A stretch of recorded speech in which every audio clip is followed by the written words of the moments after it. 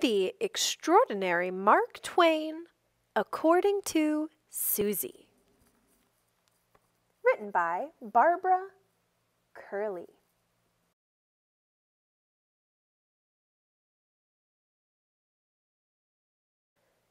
According to Suzy, people were, well, just plain wrong about her papa. They thought they knew Mark Twain.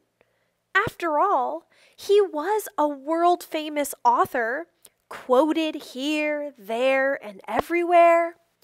Thousands of people had read his books and attended his lectures. People probably thought they were Mark Twain experts. But they were wrong, and Suzy was annoyed greatly.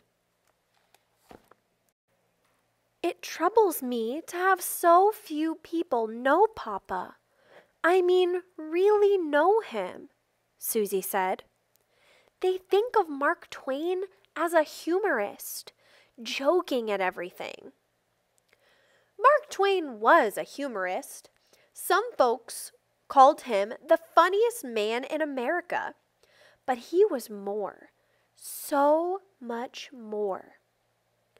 I never saw a man with so much variety of feeling as Papa has, Suzy said, and she was determined to set the record straight. Suzy was 13. Papa called her the busiest bee in the household hive, but he didn't realize just how busy.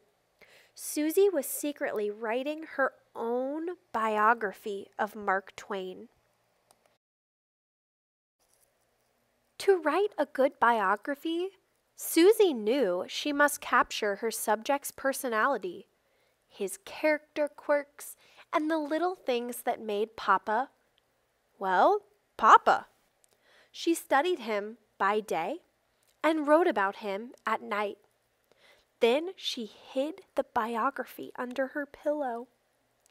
Suzy observed Papa carefully, how he stopped whatever he was doing just to confer with a cat, how he paced the floor between courses at dinner, waving his napkin to punctuate a particular point, and how he let the housekeeper know when his shirts were missing buttons. Suzy noted Papa's habits. She described his fine qualities. She even described his not-so-fine qualities. Into the biography and under the pillow, it all went. One day, Mama found the biography and showed it to Papa. He examined the book with deep pleasure, delighting in Suzy's frequently desperate spelling.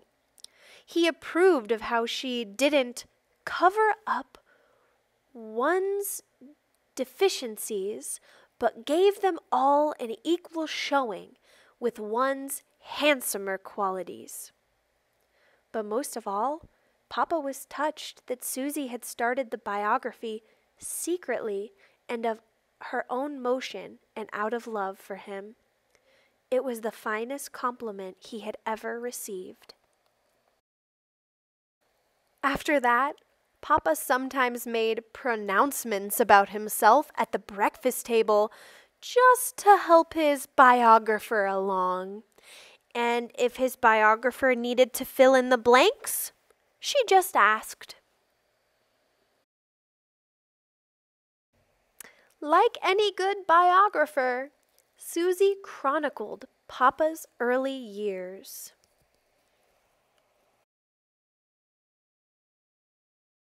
Suzy recorded Papa's very public life and delved into his private life.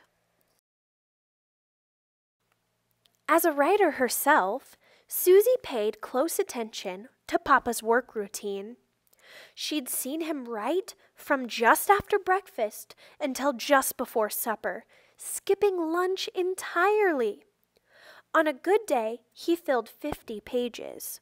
If he had a sudden stroke of inspiration, neither cold nor dark, nor 3 in the morning kept him from hurrying up to his office to scribble it down. Papa called it sailing right on. All too often, however, Papa got, well, distracted.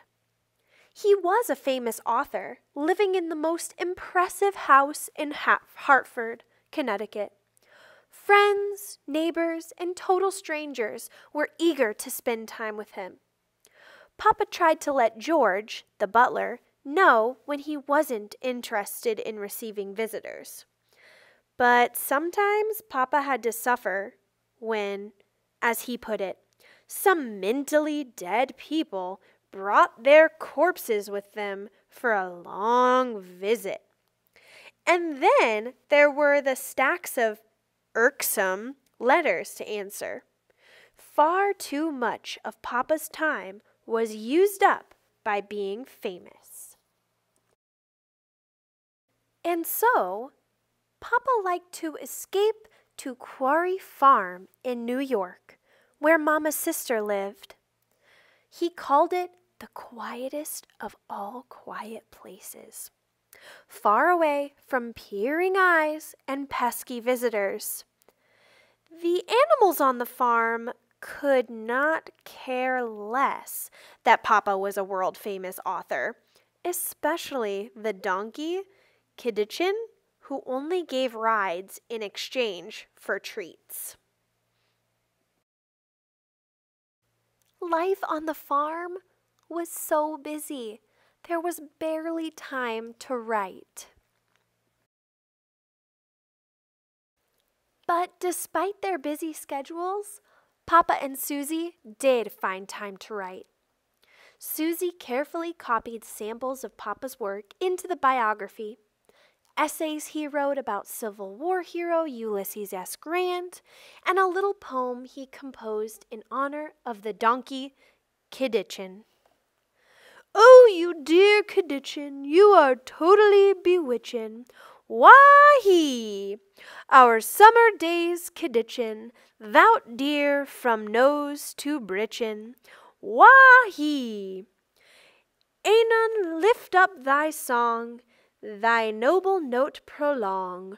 Wah-hee, wah-hee, wah-hee! Sweetest donkey man ever saw." Papa wrote in a special octagonal study Aunt Suzy had built for him. On hot summer days, he opened all the windows and then anchored his papers with bat bricks so they wouldn't fly away.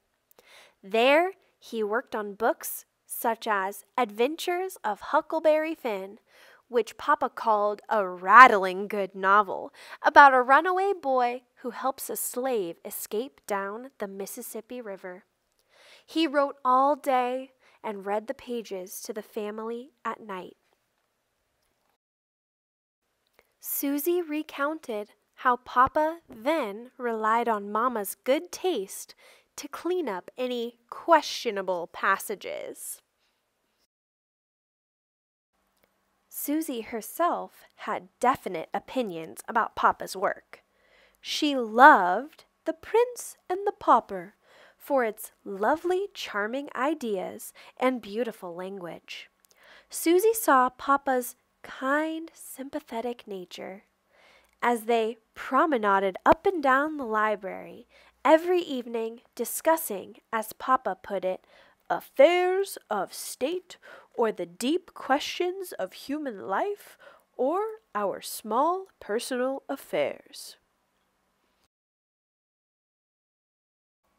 The months passed as Suzy detailed her observations of Papa to present a well-rounded picture. She wrote of things serious, since Papa was sometimes serious, such as his efforts to establish an international copyright law and his painstaking work publishing Grant's memoirs. And she wrote of silly things, since Papa was sometimes silly. Like Papa, Suzy wrote and wrote, filling over 130 pages. To conclude her biography, she relied on an eyewitness account to provide an anecdote that summed up Papa perfectly. Papa approved wholeheartedly. Suzy had been a kindly biographer, to be sure, yet to a quite credible degree, he decided. She was also loyal to the responsibilities of her position as historian, and gave him a quiet prod now and then. Her observations were so clear and nicely shaded that 20 years later, when he published his autobiography, he included his favorite passages from Suzy's notebook.